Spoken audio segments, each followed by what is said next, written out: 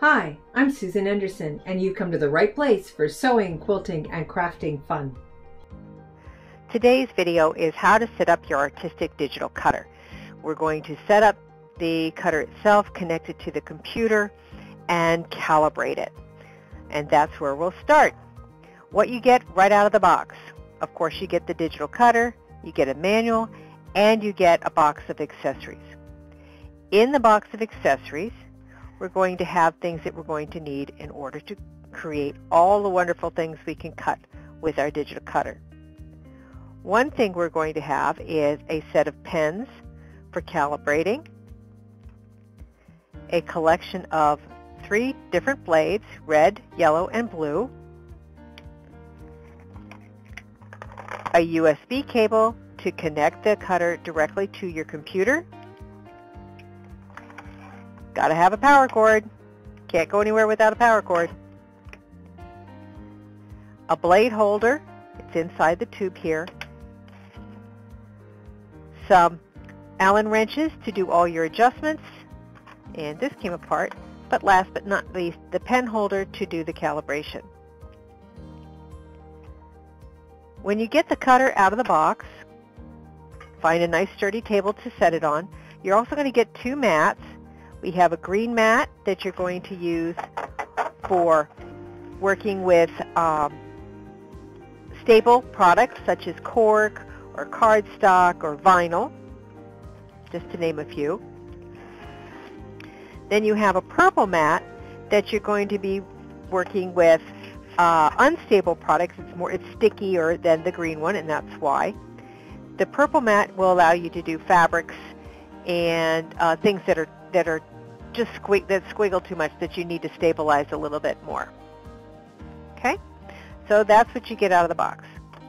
The machine itself, we open up the cover. We're going to have 2 styrofoam inserts. This is to protect the carriage from moving and protect the kill switch, which is the red buttons on either side of the carriage. So you want to remove those. You can get rid of those. You have, under the carriage itself, there are 2 small black little spacers. You want to remove these. These are not permanent. They need to be put away. Okay? And that's how you're going to basically open up your carriage.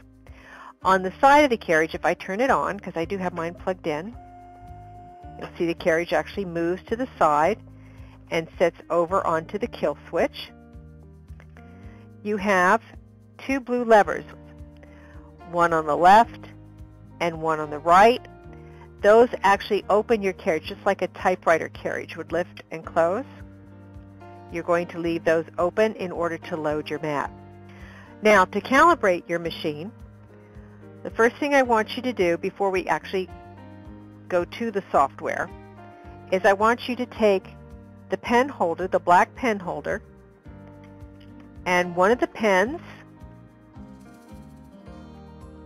and we're going to place the pen holder inside, place the pen inside the pen holder and attach the cap back on. Then, after you do that, you're going to drop this into the carriage. Now, this becomes important. When you take it into the carriage, you're going to drop it down. It's going to rest on a small shelf that is right here.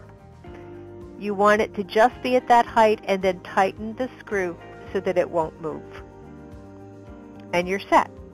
Now we're ready to install the software and get started with calibration.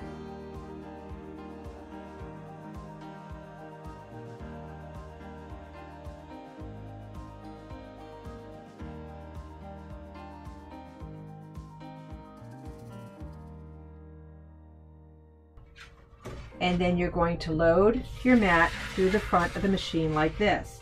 Now, what I like to do to make sure that my mat is perfectly aligned is I'm going to go ahead and see the spacing between this green and this green. I'm going to follow that dark edge to the groove that's in my machine. So I want to make sure that that's perfectly aligned that way. And then I'm going to close my blue levers on each side.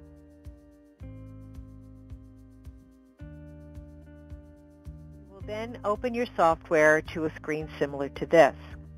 And what we're going to do with this is basically select Create New and click down at the bottom, Next. You're going to come to a screen of techniques to select from. The green dot is the indicator, meaning that this is the tool or technique that I've selected to do. For calibration, that's the only thing we need. We don't need any of these others because we're just going to calibrate the carriage movement and machine directly to our computer. So just have the green dot selected. If you have more than that selected, that's fine, but all we really need is just the cut. Then I'm going to drop down here to where it says Create New Design. Once you've opened your Artistic Simple Cut software, this is the screen that you will be seeing. It's actually a representation of the mat that is available that you've put into your cutter. So you can align the design according to how you want to directly on your mat. You get the full visual. The first thing we're going to do is create a shape. So I'm going to go over here to the left-hand toolbar and create an ellipse. If you have a square there, that's fine. The tools are worked pretty much the same. After doing a left click to select it, I've slid over to my mat. I'm going to hold my left mouse button down and drag to the bottom right corner, and I'm going to get my shape. I'm now going to go back up here to the top, which is a square, but it is a select icon. And it brings a box around my design and shows me that I actually have a shape there. I'm going to go over here to View, and I'm going to select Toolbars, and I want to turn on my Object Properties on the far right-hand side. And we can already see that it's turned it into a cut. Remember, that was the only option we had. We weren't going to be drawing with a pen. It was just going to be a cut option. So here we have just the scissors to cut. I can now go back to File, and we are going to Export to Cutters. The default cutter is the Artistic Edge. We're going to click on the Connect. You should hear the carriage move off of the stops. Those are the red buttons on either side of the inside of your carriage. Those are your stop or kill buttons. On the left-hand side of my cut screen, I have the color that is selected that is my cut. On the right-hand side, it shows me a representation of what is going to be cut with that particular color. We'll learn more about this in upcoming videos, including the pink dot. We'll talk about that later too. But for right now, all we're interested in is in the Calibrate. So I'm going to go down here and click Calibrate. And this, it says, just basically walking you through the idea that we are going to calibrate. You're going to click Next.